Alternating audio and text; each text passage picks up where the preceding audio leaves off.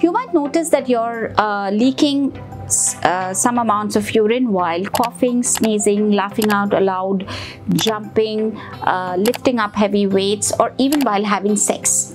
You might also recall that when it started with leaking small amounts or a few drops, but now you might have to change your underwears because of this. Well, you are not alone. Leaking small amounts of urine while exercising or while coughing or sneezing or even laughing aloud is called Stress Urinary Incontinence, or SUI. Today, I, Dr. Sudeshna Ray, will talk about stress urinary incontinence, a bit embarrassing but a fairly common and an important topic. Who can be affected? SUI, or stress urinary incontinence, can affect both men and women, but it's commonly seen in women because of some certain anatomical and physiological peculiarities.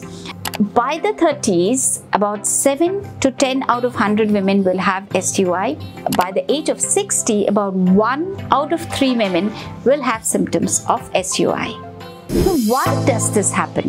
This will need a little more concentration and a little more understanding. Women have pelvic organs. So the pelvic organs are the uterus, the tubes, the ovaries, the water bag, the last part of the poop tube called the anal canal.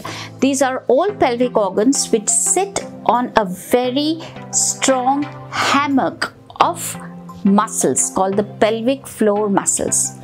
Now these muscles, when they get strained, they lose their bouncing back ability, and when they lose their bouncing back ability, they fail to support the organs on them. Bladder, being the thinnest, is the most affected organ. So whenever there is an increased pressure from the top by sneezing, coughing or laughing, the bladder hits the pelvic floor, and because the pelvic floor cannot support it strongly, it just leads its way and it leaks a small amount of urine. How can I prevent it? 1. Core strengthening exercises. This helps a lot in strengthening the pelvic floor muscles. The earlier you start, the better it is. So start in your 20s. 2. During pregnancy, particularly focus on pelvic floor exercises. 3. Control your cough or constipation at the earliest. 4. Wear a pelvic support while exercising, jumping or jogging. 5. Lose weight if you are overweight. 6. Empty your bladder regularly and do not overstretch it, and prevents its early loss of elasticity. When do I need medical help? 1. If the leak is so significant that it is affecting your travel plans, it is affecting your routine life, or it's affecting your routine sexual life. 2. If it is making you change your underwears frequently. 3. If it is so severe that you have to consider wearing adult diapers, especially during the episodes of coughing. The doctor might suggest some specific physiotherapy called the biofeedback physiotherapy. The doctor might also suggest a simple procedure or a simple surgery called a tape insertion, which actually strengthens the hammock of muscles and gives you significant relief from the leak.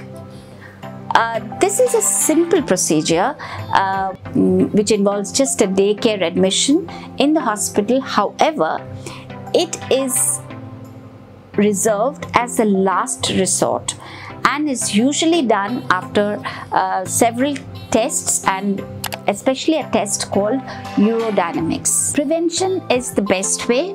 So if you can prevent it, it's always better, because the symptoms will only worsen with age and with menopause.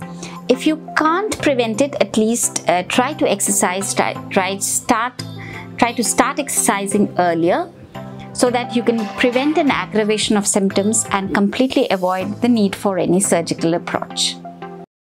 Subscribe to our YouTube channel and hit the bell icon so that you don't miss any videos by us.